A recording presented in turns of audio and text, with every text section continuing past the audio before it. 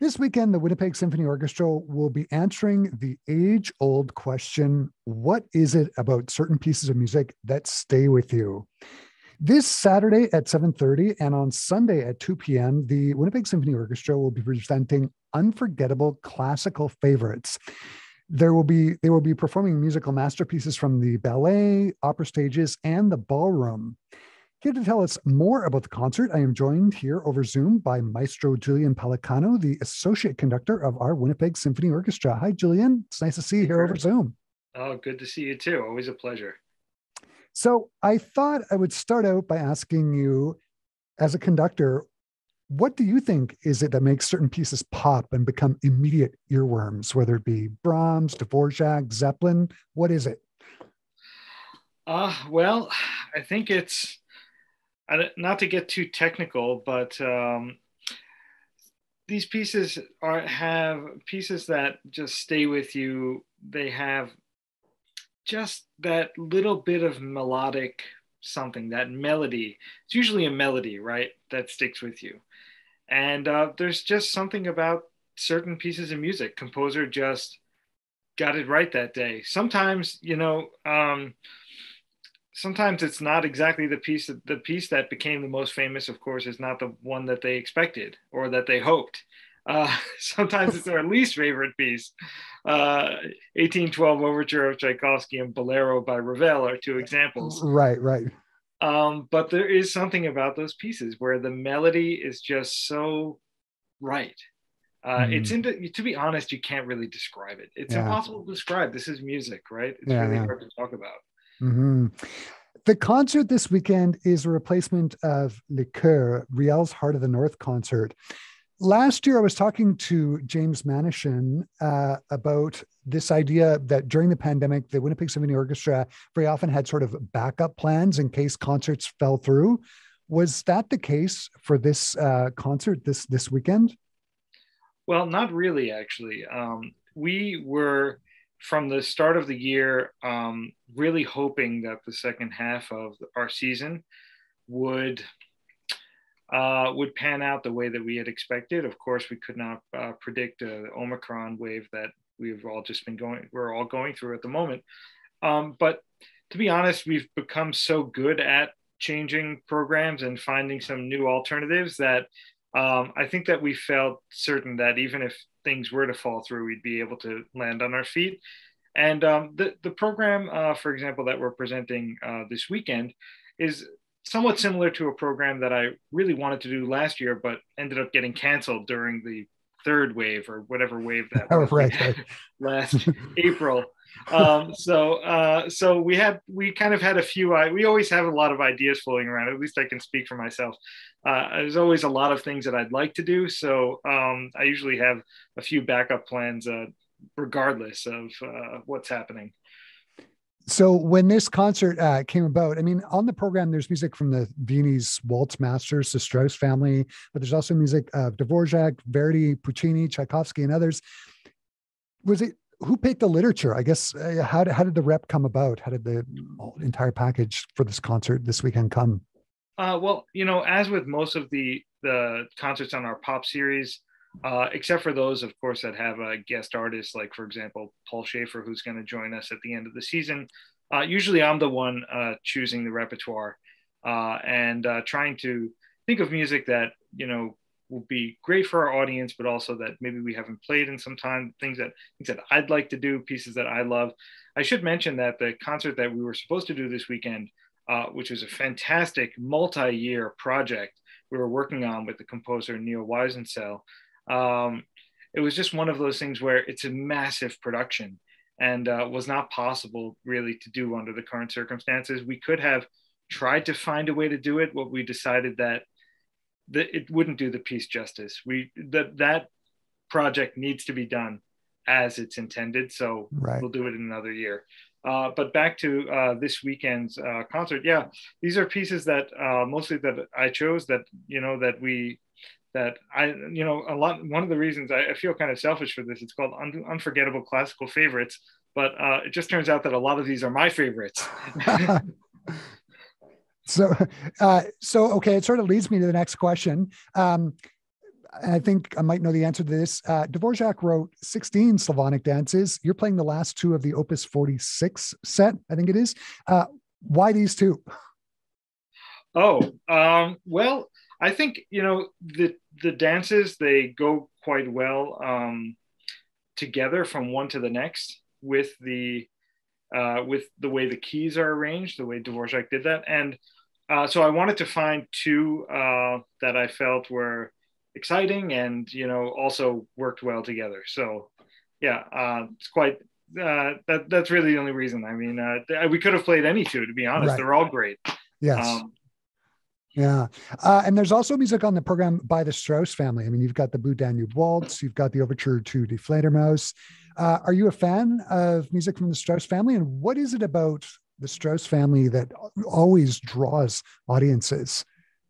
I think, a big part of the Strauss's music that makes it so popular is that melodic invention that we were talking about before. They just, especially Johann Strauss Jr., but all the pieces really, they have that quality. Just they're able to spin out melody after melody after melody that just stays in your head. The Blue Danube Waltz, I mean, even though it's a waltz that we've heard many times in different contexts, and that the orchestra has played quite a bit, it's just one of those pieces that's almost a tradition in some sense, and we did a concert a couple of years ago that I created called Down the Danube, and there was talk of a concert called Back Down the Danube, and this concert this weekend maybe had a bit of that in it, I suppose, when I was conceiving it, and so the Blue Danube Waltz stayed. Mm-hmm. Yeah, it's along the same tradition. I know another piece in the program is the Radetzky March, and again, it's just such a, it's a tradition if you're going to play music Right. from the Strauss family. Mm-hmm. And the Overture of Fledermaus, which we have not presented for quite some time, really one of my favorite pieces. And if I can say, that opera was my introduction to sort of one of my heroes, conducting heroes, Carlos Kleiber.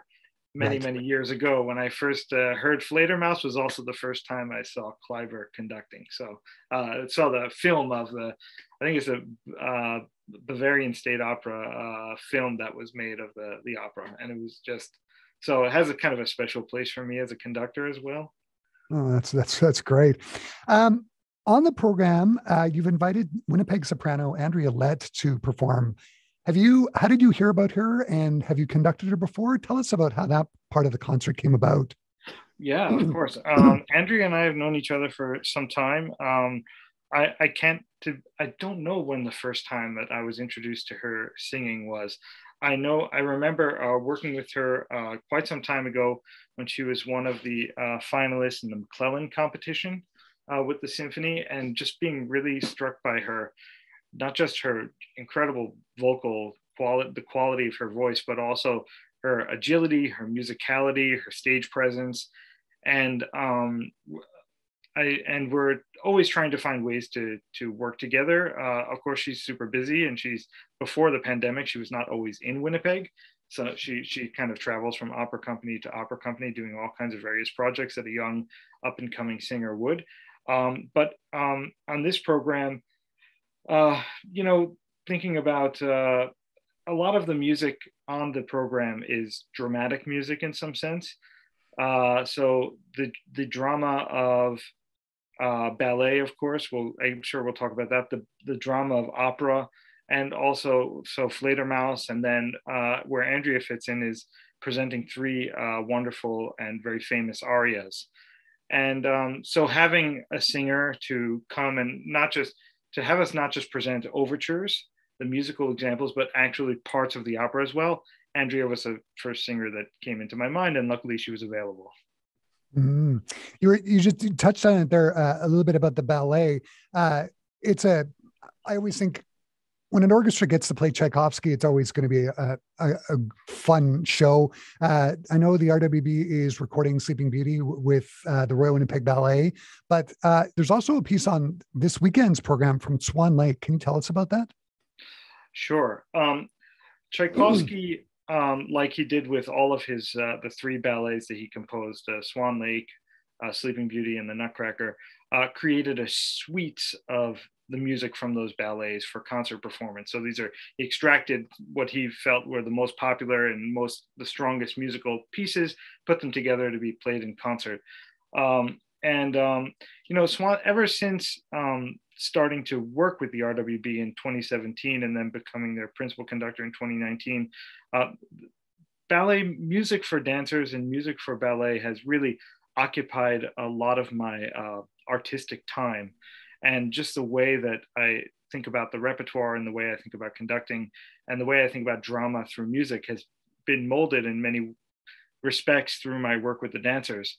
And so this music, Swan Lake, we were supposed to do Swan Lake last year, which of course then we recorded. And I suppose maybe it was a bit of nostalgia for me, not having conducted those performances live, wanting to get back to the music, and also, having spent some time with Sleeping Beauty this year in preparation for the recording that's upcoming with the RWB. It just felt right to me. And of course, maybe a little bit selfish on my part, but I hope that everyone will forgive me, because it's just some of the most beautiful music and some of the most craftily written music that Tchaikovsky ever produced. It sure is. It sure is. My understanding is there's going to be a live audience for this weekend's concerts. Can you talk a little bit about seating capacity or audience capacity and social distancing for the concert? And people can see it online, right? That's correct. We were following whatever the newest guidelines from the province as far as public gatherings. So I believe that's half of the capacity of a venue. I hope I'm not wrong about that, but I think that's what I heard. And all of the social distancing and masking measures that have been in place since the beginning of the season are still in place. When you do come to the concert hall, and I've been in the audience several times this year when I'm not conducting, you'll notice that at Winnipeg Symphony concerts, groups of audience members are distanced at least 2 meters, and sometimes more, of course, because the concert hall is quite a large place. And so hopefully, in the current climate, people will feel safe to come to our concert, and we're hoping that because, our audience makes such a huge difference, having a live audience in the hall. That's the one thing that we've really realized as musicians over the past 2 years, is what the audience brings to a performance. Of course, we can't take that for granted. It's just so special. And I can guarantee that the symphony staff and the concert hall staff are doing absolutely everything in their power to make everybody be as safe as possible while they're in the audience. Mm-hmm. I'll wrap the conversation up this way. Aside from conducting your favorite pieces, what is the one thing that you're really looking forward to about this weekend's concert that sticks out in your mind? Like is there a piece, or what is it about this weekend's concert other than conducting your favorite music that you're looking forward to most?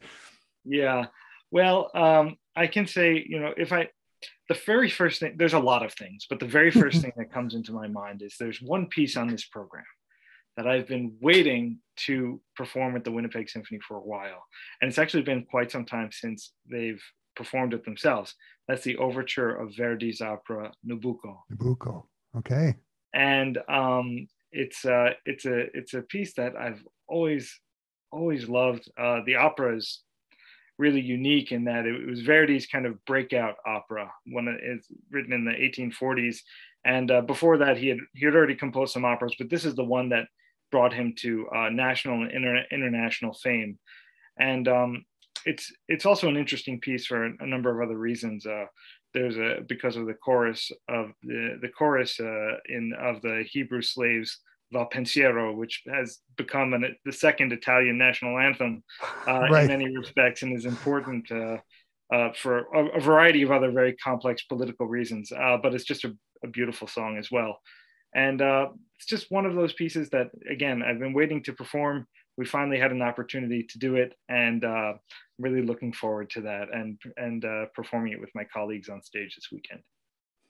Julian, the concert this weekend sounds great. I'm really looking forward to it. Once again, the concert is happening this Saturday night at 7:30 and Sunday at 2 p.m. Julian, thanks again for taking the time to chat with me today. Absolutely, Chris. Thank you.